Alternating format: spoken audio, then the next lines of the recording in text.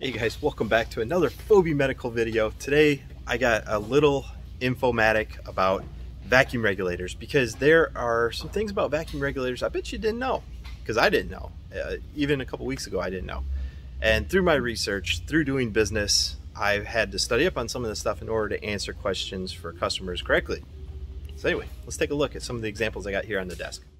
So guys, there are three main types of vacuum regulators. There's continuous intermittent, and then there's continuous high or surgical suction regulators, which I don't have any examples of here. And I am currently at our vacuum regulator repair station, and I just pulled some examples out to show you guys some of the examples of what we see. And you can see a trend in technology as it goes throughout the years as well. So you see some really old ones, they're still in service. We can still repair them here. And you know, it's still economical to repair some of these guys, but some of them are brand new and they have some of the same failure modes. So, but anyway, we have a continuous, which is one like this. This is the first one I mentioned. Notice how the scale goes from 20 to 200, and that's millimeters of mercury. And the switch only is on or off. And you can see here that it goes to max. So on this type, on is regulated, max is full open vacuum for the most it can do. Now, just because you have maximum vacuum pressure doesn't mean that you have flow, which is why we have continuous high flow for surgical, because when you're doing a cavity evacuation or something like that, you need to have high flow, and you're not going to get that from these. These only go up to 200, and well, it is what it is, guys. If you notice on these ones, see how it says continuous, off, and intermittent? This one here, continuous, off, intermittent. And this one here, you can see it also says off, regulated, and intermittent. So these all are continuous intermittent regulators, and this is the most common one that you're going to see in medical facilities, because continuous is going to be for certain things that you just have to slowly stave off. Intermittent is going to be for things like what I had to go through, unfortunately. If you're going to run like a chest tube or something like that, you're going to want it to very slowly do a pull of vacuum on, like, say, my chest cavity. But intermittent is going to be on, and then it's going to shut off, and then it's going to turn itself back on, and then it's going to go off. And when it's intermittent, it's going to be for whatever you set through the regulator, okay? And the way that you set a regulator, you have to occlude the unit, and then you can set the dial. So I usually take like a rubber glove or something, and I occlude it, and now you can adjust your vacuum needle.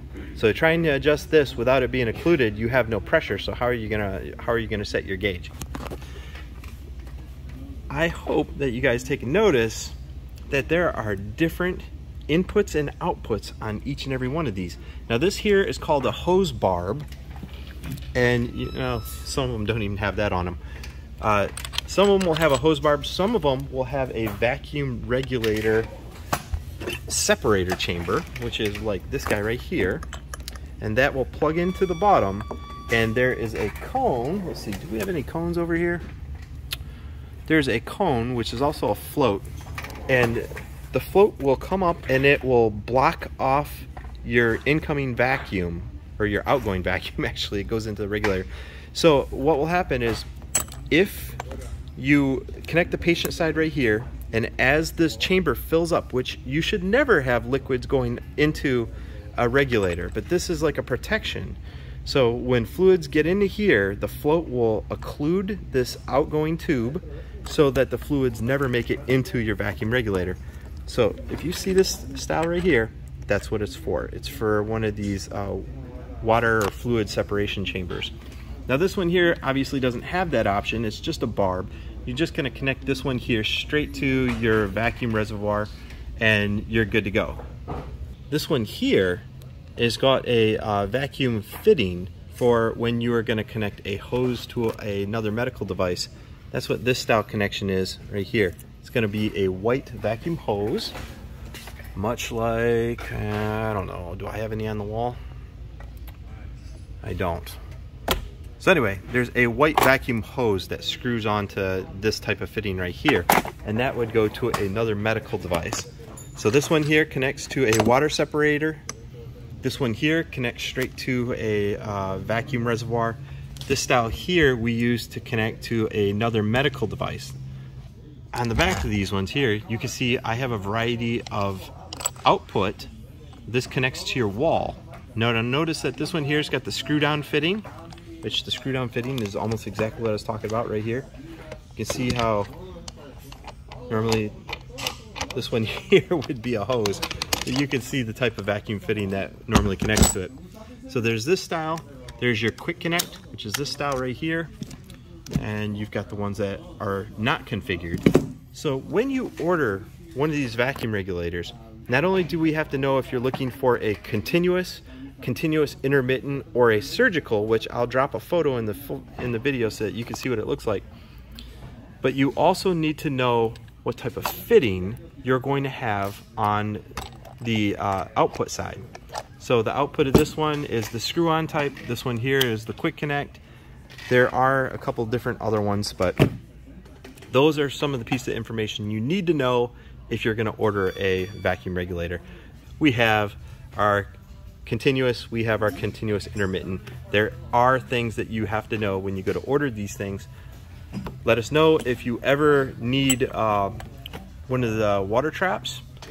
Let us know if you need a quick connect or screw-on style output.